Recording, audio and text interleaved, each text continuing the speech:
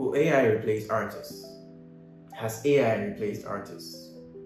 Will AI replace artists in the industry? Has AI replaced artists in the industry? A lot of artists begin to feel hopeless when they talk about this topic because they believe they're going to lose their job to an AI program or something. Well, I believe the answer is no, and it's always going to be a no, at least for now. So we've been hearing a lot of news about companies laying off artists and especially graphic designers from their jobs, mainly because they've replaced them with some AI program that is doing more efficient jobs for them for a cheaper price, which is why it's efficient and faster, which is kind of logical for them to do because a company mainly cares more about the profit they can make. So if they are going to cut down the production costs, that actually kind of makes sense. But I also understand because a lot of people need to work, to feed their families. And I think that's the main reason why it bothers them, which is very understandable. But think of it this way. AI hasn't necessarily replaced artists. And it can't replace artists mainly because it does not have a mind of its own. It doesn't think for itself. Forget about everything they've been telling you about. Just forget about that. Think about the fact that there's no AI somewhere that we know of that is simply just doing its own thing. It's literally not creating its own thing. It just, like they always say, it has a model that it works on. It has a bunch of images put in that model, trained on it, and it based on those images to create other images. So it's not necessarily learning how human beings learn, because it's literally limited to what it has seen in those images. But for human beings, it's like we are literally experiencing things all the time. So many different things. We know how it feels to see, hear, smell, touch, all this kind of stuff.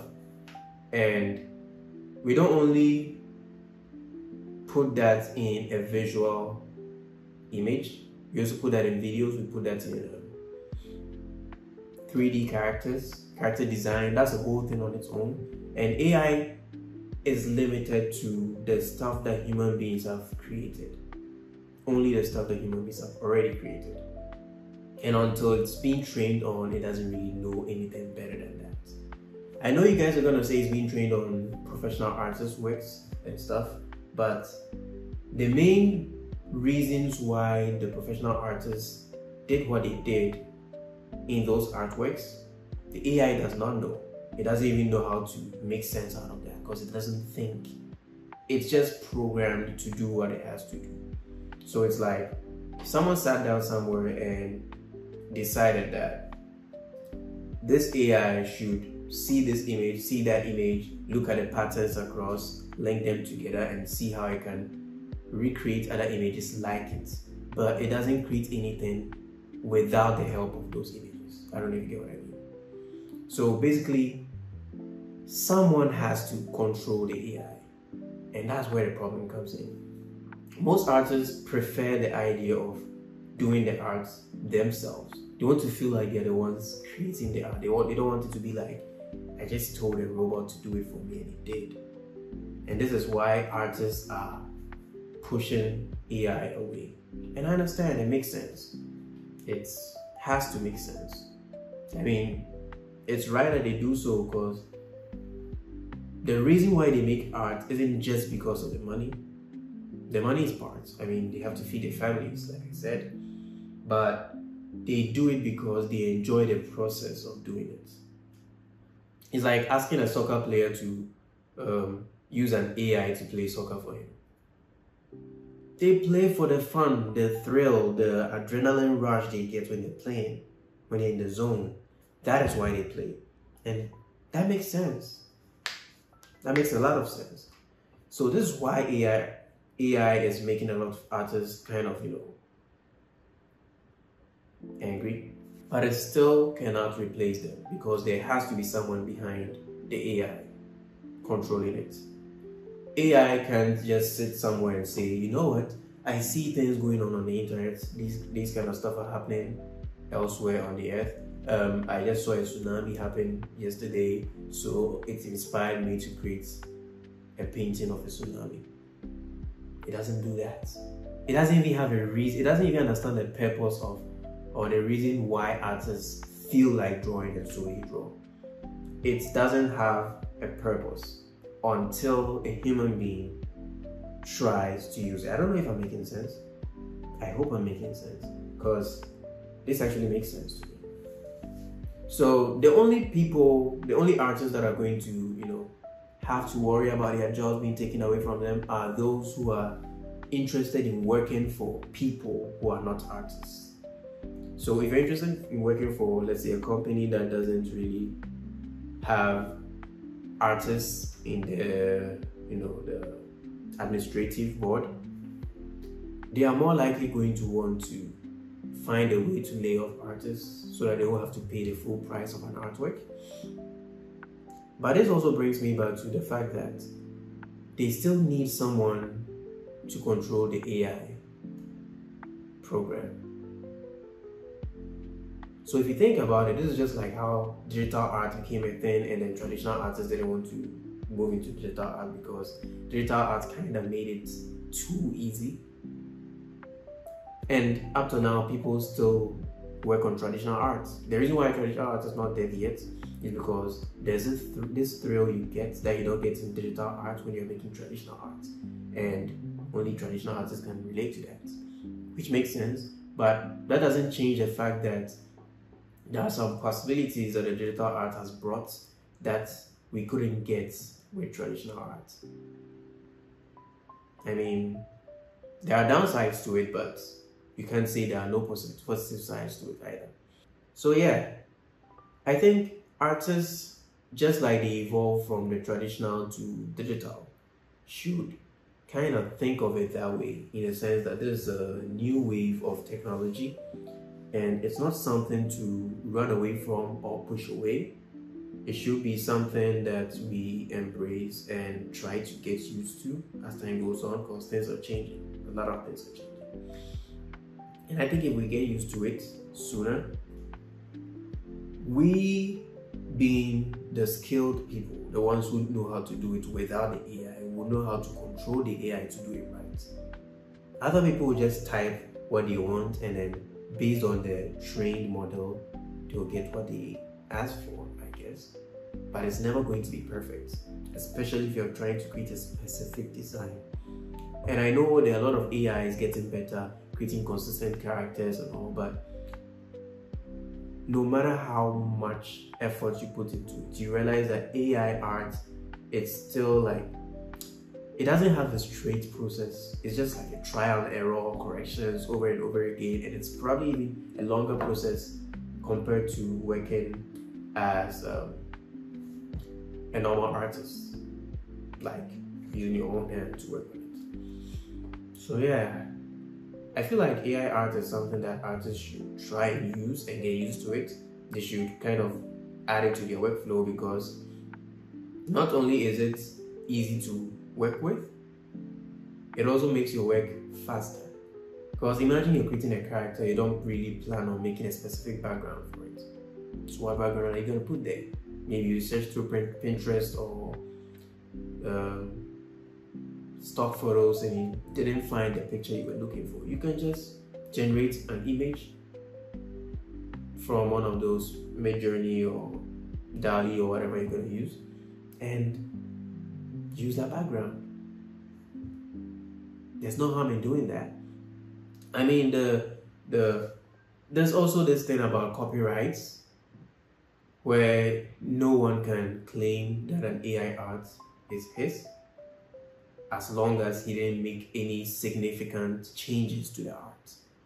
So if you generate an artwork of, let's say, your character, an animation character, and you don't really make any noticeable changes from how it was as an AI art, that character does not belong to you anymore, because It wasn't drawn by you, it wasn't designed by you, it wasn't planned by you. Maybe the story will be yours, but you can't claim the art for yourself. This means that companies will not be able to claim that certain things belong to them because they didn't have it copyrighted, since the AI art prevents them from doing that. Movies are popular because there are photographers and cinematographers behind it, and there are creative writers and set designers. All these people, they come together to make it a thing. That is why productions make movies. So if that production does not have these people there, but they have the AI, they will still need someone to operate the AI. And here's where the production crew comes in. So like, you're still gonna need the set designer, the creative writer, because ChatGPT is not gonna write the scripts for you. I mean, it's gonna write something, but it's not gonna be what you like. It's never gonna be what you want. I've tried it before. I kind of regretted it. I didn't fully regret it because it gave me new ideas. But I realized it didn't feel right. It just wrote based on what other people have written. And that's literally like copying other people's ideas and writing it in some cliche way. But whenever I write my own stories, I realize that the only limitation is my choice of words. Which means it's best I come up with the idea and I let AI maybe rewrite it, and I'll have to still proofread it to see if it's best. And if it is, I mean, that makes my work easier. So writers are not necessarily going to lose their jobs if they learn how to use AI to write. It's just going to saturate the market right now, because there will be a lot of artists, a lot of writers, a lot of creative writers doing the job. But the only thing that will make them different is the fact that they have their own touch to it, because AI copies directly from what it's being trained on, and it doesn't do anything new aside that. It just changes the subjects and the objects in the sentences. So yeah, that's basically what I'm trying to say. If we learn how to use AI to work, no one can measure up to us, because in a world where everything is common, the only special stuff are the things that are done in a special way. Yeah, so if anyone can just use AI to generate art, the only arts that will be interesting to see are the ones that tell a good story. If it doesn't, it's just an art for no reason. Maybe portrait artists and artists that don't really, their work does not demand that they put in a lot of thinking in their work. Like people have to replicate pictures, portrait artists, portrait painters, they might have a problem because theirs is kind of a one-way thing. They just look, duplicate, look, duplicate. But sometimes the style too can change, but AI can already do that. So I feel like we just have to learn how to improve on ourselves so that AI doesn't take over. Well, AI is not going to take over. Someone's going to use it to take over. So basically, if you are the one using the AI can't replace you, because the only way AI can replace you in the job is if someone else can use the AI to do what you do better and faster. That's just how it works. So yeah, those are my thoughts about AI replacing artists. I think if you're an artist and you're just drawing for fun, then you should just draw for fun as a hobby, because AI can do that. You shouldn't be thinking about doing it for money. But if you're thinking about doing it for money, you should think of it as something that you have to do, like being an architect, something that demands a license. If you don't have the skill, you don't really qualify to be paid for doing that kind of job. That's actually how it works. So yeah, let me know your thoughts. I might be wrong, but I know I'm making sense. And maybe I'll be making a couple of videos about AI art. I still don't think it's art, it's just a tool. It's like having a pen tool in Photoshop. It just does something until you tell it to do something, or you direct it to do something. It doesn't do it. AI is just sitting there It's not even AI, it's not artificial intelligence, because it's not intelligent. Something that is intelligent can just experience stuff and it makes sense out of it. AI doesn't experience stuff. It's a program. It's static. It's inanimate. It's just there. Until you do something to it, it doesn't move. So yeah, those are my thoughts. Let me know what you think in the comment section. Oh yeah, and do subscribe. I know a lot of people have been watching my videos without subscribing, so please do subscribe and hit the like button. Sometimes you forget that even a like button exists, so hit that like button. And yeah, that's it for this video. Thanks for watching. Catch you in the next one.